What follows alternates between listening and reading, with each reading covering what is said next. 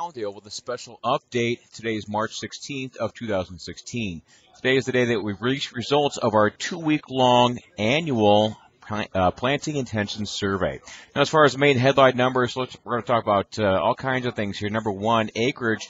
Number 2, production. And number 3, actually we'll give you a little special treat here regarding farmer sales percentages.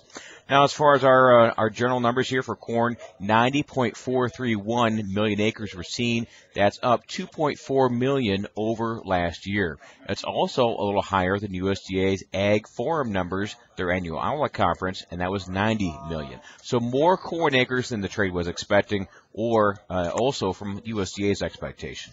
As far as soybeans, 82.575 million acres. That's actually down a very slight amount from last year, only 75,000 acre decline. That's also very close to USDA's Ag Forum number of 82.5.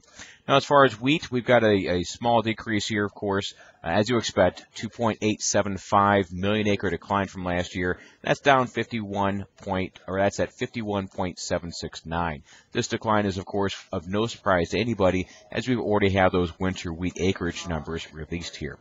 Now, as far as this net issue, as far as corn, soybeans, and spring wheat, of course, we are seeing an increase over last year, mainly because we have more acres available. In fact, a large 5.4 million acres will be added into the total planting mix here for this year. That comes from prevented plant, CRP, as well as those lower winter wheat acres.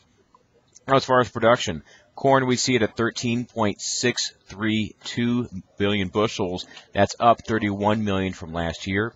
Soybeans, we see 3.722 billion bushels. That's actually down 207 million from last year's record crop.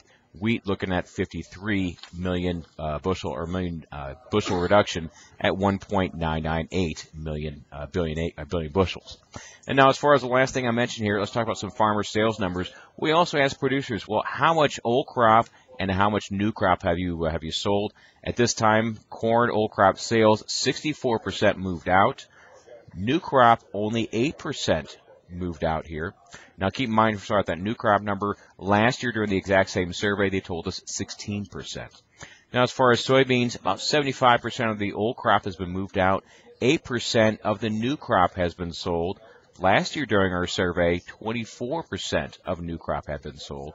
As far as wheat, 83% of the old crop had been moved. Looks like new crop only 7% sold. So as a whole, looks like these farmers are certainly not getting too aggressive at all on new crop sales, and also they're slightly behind where they normally would be for old crop sales as well. If you have any questions about what these numbers mean to the market, how to do some marketing or trading involved with these numbers, feel free to give us a call here. That's 1-800-262-7538.